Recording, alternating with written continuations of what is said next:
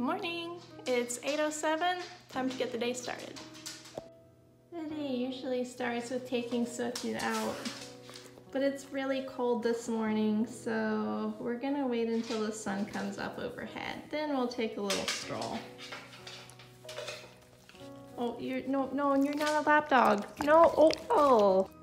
I always have a lot of people, family and friends say that they're not really sure how I get everything done in a day, and I really don't get everything done in a day, but today I'm gonna take you through a day in the life of a stay-at-home creative, and you'll get to see a little bit about what I do and how I spend my time, and also how I waste my time if I'm going to be totally honest. So it is Thursday, October 24th, 2019. I was originally going to film this earlier in the week, and my mom came to visit from out of state, so I ended up being a little preoccupied with her visit. But the first part of every day is pretty boring.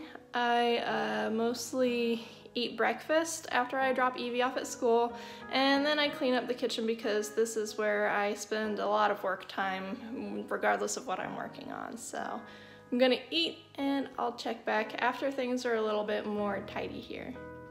I finished my oatmeal, but not my tea yet, so I'm going to go ahead and take a look in my planner. That is glitter all over my table. That's left from a project that my mom did with Evie. I spend a lot of time in the morning with my planner, just laying out what I need to do.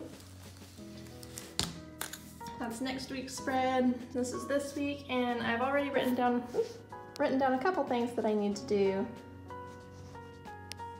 You can see I did not get any of my goals done Monday, Tuesday, or much of Wednesday when my mom was here. It's not that I didn't do anything, it's just I forgot to write it down. So I'm just going to write down a couple things here, and then I'm going to get to work. That's not going to happen this week, unless I work it in today. Maybe it'll be part of this video. So I wrote down a couple things that I need to do, and I always have to stop myself because I tend to overplan what I can accomplish in a single day. So I'm trying to get better about that. I only have 5.5 hours before Evie gets home. Some of the stuff I can do after she gets here, but usually after I pick her up. I end up getting her home, we do her homework, we spend a little time together, then I make dinner, and that's pretty much the rest of the evening. So most of my work needs to be done before she gets home. In addition to my weekly page spread that I made, I also keep a monthly calendar that helps me keep track of everything that I need to do. I try to write down my social media stuff so that I can keep track of how frequently I'm posting, but I missed the last couple Instagram updates. Okay, it is 9 o'clock and the kitchen is clean except for the pile of craft supplies on the counter. Those are projects that need to be finished before that gets put away. So the next thing that we're gonna do is take the dog out. Are you excited? Come on. So just sit. Good girl.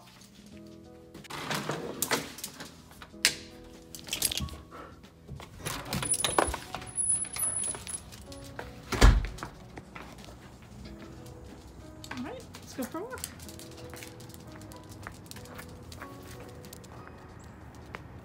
It's a beautiful day. It is 9:30 now. We just got back from the walk and it's really humid out today, weirdly, so now my hair is a frizzy mess. But now that most of the major housework is done, I finish the rest of the little stuff after Evie gets home. So the next step is going to be sitting down and working on my current writing project.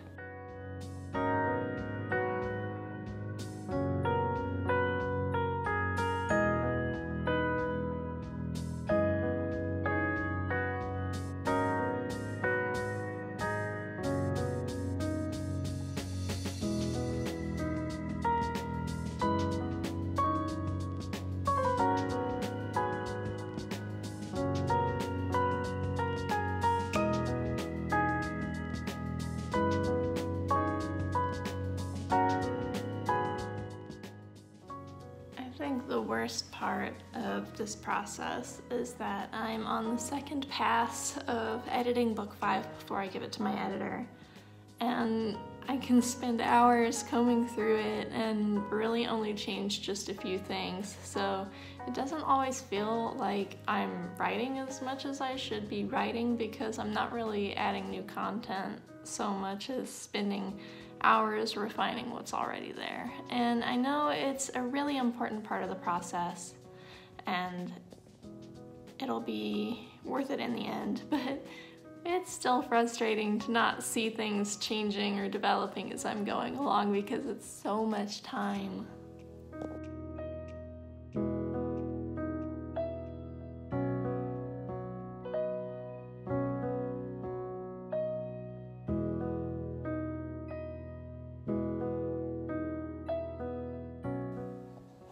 It is 11:21. At this point, I just finished editing 2.5 chapters, and I've got 17 pages left to go in this manuscript. I still need to find a way to add about 5,000 words.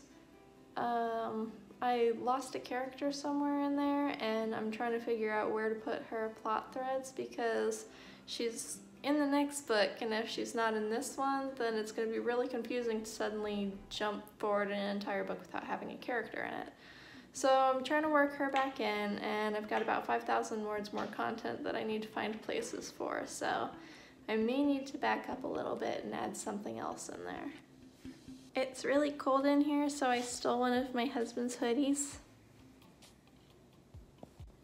He's one of those people that thinks that it should be frigid before you turn on the heat in the house. Unfortunately for me, one of the side effects of the hypermobility condition I have is that if I get chilled, I end up losing circulation to my toes. So I'm not super fond of getting cold.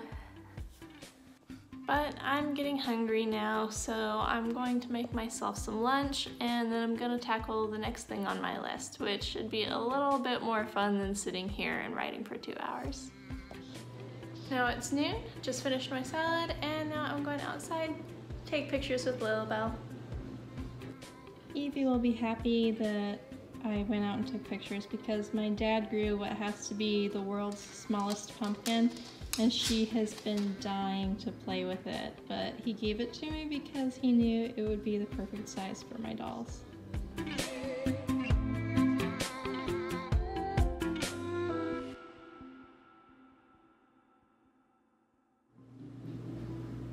we're getting a lot done, so the next thing to do is going to be clean the studio, so I guess you're going to get to see it after all.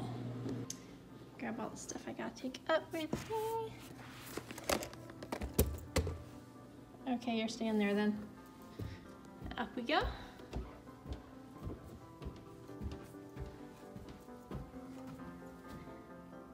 Here's my library. It's very dark. Most of the shelves are empty. And here is the studio. What it really looks like most of the time. Ta-da! We have to clean.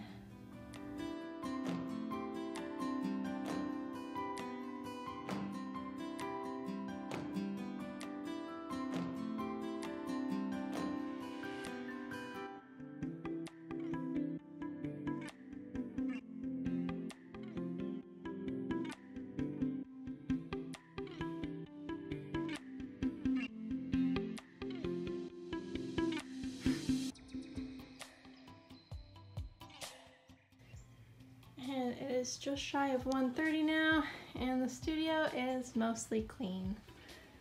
So this is kind of a less formal tour than what I had originally planned on doing, but I want to show you guys where I work. Not a whole lot is different from my studio at the other house. This was the biggest addition, just more shelf space and adding another work surface. And then I built a little table in the corner over there so that I would have more space to lay things out. This has been what I use as my sculpting table. So all of the doll parts that I'm working on are sitting over here. Now that I'm done with most of the other things on my list, this is what I'm going to be working on today. This is normally the chunk of time that I would use to work on filming things or editing video to put my YouTube videos together. So this is a good thing for me to work on right now because I'm kind of making the video as I go. So today I think I'm going to work on Rin's faceplate because one thing that I really need to do to it is start putting putty on the surface because I've sanded down the print as much as I can and there's still some rough spots, so I need to putty the whole thing to smooth it out. I'm also still trying to decide if doing the head back is the right thing for this project. I started it and I'm overall happy with that, but I feel like doing faceplate mechanics might not be the best idea for my very first doll head, even if it's going to save me a lot of time later on, because I'll just be able to use the same head backs and make new faceplates. I still need to cast this one that I made for Kit, my Feeble 65 Ein.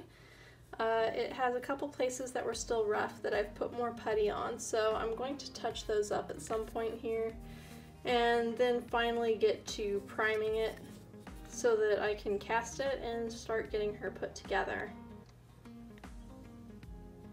I had considered trying to use this head back for my female faceplates when I get around to finishing them and getting them printed, but I'm not entirely sure I want to do that because the mechanics used in this faceplate are Fairyland's engineering and I don't want to just rip off their work even though I sculpted this from scratch. So what I may end up doing is I'll cast one of these that, you know, it's my sculpting, my work, so I can do with it whatever I want. But then I'll rework some of the engineering for like the latch and things like that to use the system that I end up designing for this one. That way it'll be all my work, my engineering, and I won't have to feel bad, but I also won't have to start over from scratch. Rillen's hands are also on the list, but I'm not entirely sure what I'm doing with them just yet. If I'm going to be cutting these down and making them smaller. I think I may be able to cut here and shorten the palm and get them down to a better size to suit the doll, but I'm not sure yet, and I don't really want to chop them up until I have a clear game plan. Over here is where Cornelius lives in his little bowl, and then I've got art supplies up here and some artwork that I've done that I've shared on my channel in the past. I've got some artwork that's been given to me. I'm missing a couple that I ran out of thumbtacks and I couldn't put them up. And I've got my collection of Mustangs because they're my favorite. More artwork above the sewing machine. And the desk hasn't really changed. Everything is still in the same place it was, so I've got my drawers of ribbons and sewing notions there. And underneath is a bunch of face-up supplies, art supplies. This is mostly airbrushing stuff, but it's been taken over by palettes and some watercolor paint on the top because I didn't have anywhere else to put it. Bottom is still paint. This stuff, we got lace and shipping supplies and packing supplies. Over here is stuff from my planner, stickers and washi tape, paper and sticker paper, more ribbon, more trims. This is a bunch of more packing supplies, pads of paper, palettes, watercolor pencils, basically long stuff that doesn't fit in anywhere else. And then more lace and trims. This is miscellaneous tools. This is like resin casting supplies. And embroidery floss, Velcro. Then on the other side is my drawer of patterns. And there's my decadent stuff and eye making stuff in there. There's my Sailor Moon remnant stuff, sewing machine feet, paper cutter blades, more long stuff that doesn't really fit anywhere else. I've got my shelves full of fabric, and I really had to cull my fabric collection when we moved because I don't have as much storage space here as I did. There's the beastly air compressor that I use for airbrushing, and I decided to set up some dolls on the shelf, but they are kind of a mess right now, so I need to straighten them up and straighten out wigs and make them sit right. And most of them do okay, but Pharrell just does what she wants. There are a few things I still need to do. I've got a bin of fabric that I need to sort out. There's a lot of scarves and things laying on top that I use for backdrops and as wrap dresses, so I need to find somewhere to put them. And then there's a couple shelves that still need to be hung. We've been here for a while, but I still haven't had a chance to paint the doors. I ran out of primer and I haven't been able to get any more just because I haven't had time. And in the past I've shown pictures of my studio on Instagram and people are confused by the 3 doors. This one, of course, goes back out to the loft, and the living room is down there. This one is a closet, which is an absolute mess, so we're not gonna look in there too much, but there's doll boxes and more accessories in there. And then this is what we use as the guest room, and that is a Christmas tree. My mom came to visit, and Christmas is her thing, so I thought it would be fun to try to put up the tree. I did not realize that this tree that was in the attic when we bought the house was really, really tall. So it is now stuck there because the top goes all the way to the ceiling and I can't lift it enough to get the pieces apart. So we have to figure something out. I think what I like most about the new studio is that it's all mine. My husband's workout equipment is not in here. He's got space downstairs where he can keep it. So everything in here is my stuff, and I don't have to worry about cleaning it up unless I'm going to be filming or doing a big project. I can just leave everything out for weeks at a time, which is really helpful for things like sculpting. I have to say that one thing I've always kind of disliked about vlog updates is I feel like you end up spending more time talking about what you're going to do than actually doing it. So it was important to me to be able to include bits and pieces of what I was actually doing during the day because you're here to see me work on the dolls and the stories and stuff. So I'm gonna work on the dolls and you're gonna get to see a bit of that.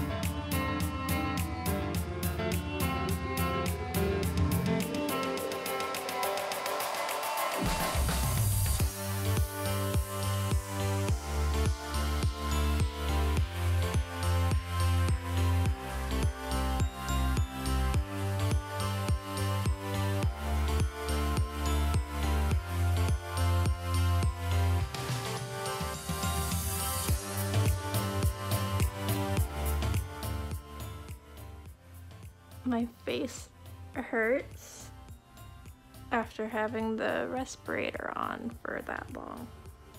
Ouch. Those marks will go away, but they hurt. It's 2:30 now, so I gotta go get in the car line to pick up Evie. It takes forever and a half, but I take my laptop with me. That way I can work on a little bit more writing while I wait.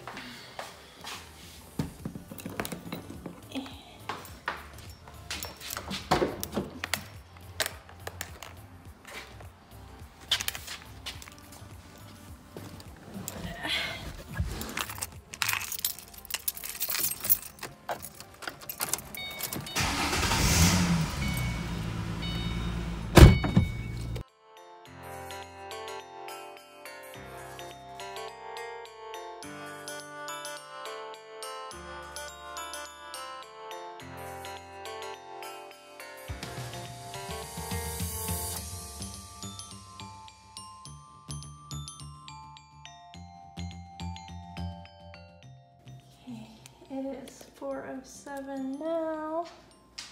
Got the pumpkins.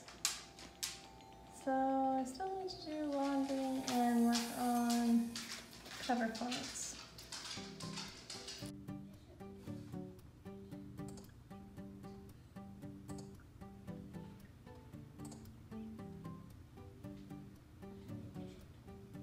When in doubt, use Trajan because that font looks good on everything, right?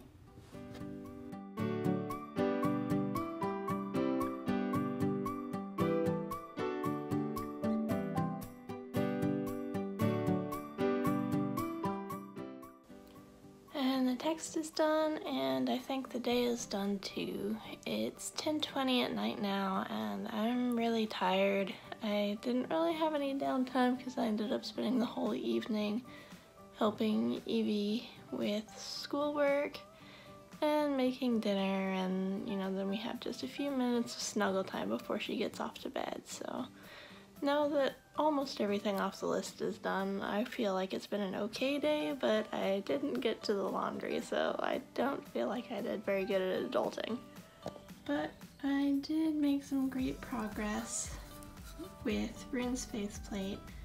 It's been pretty well sanded, so I just need to give it a wet sanding to smooth out the surface of the Bondo, and then then it'll be ready to spray with primer